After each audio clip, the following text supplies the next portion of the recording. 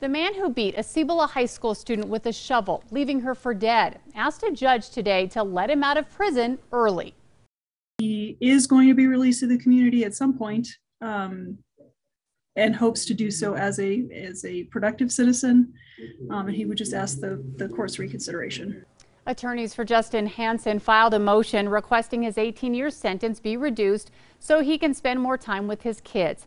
Hansen was arrested in 2017, nearly 10 years after he beat Brittany Marcel in her home with a shovel on a trip home for lunch. She nearly died, and she was left permanently disfigured. His attorney argues his good behavior has resulted in him being moved from maximum security to medium, and he's on his way to low soon. Brittany and her mom attended today's hearing, listening in as the DA argued against the motion, and the judge was quick to rule.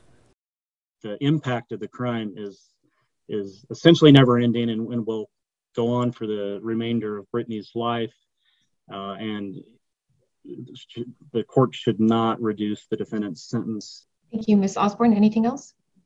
No, Your Honor. Thank you. The motion's denied. Thank you. Thank you, Your Honor.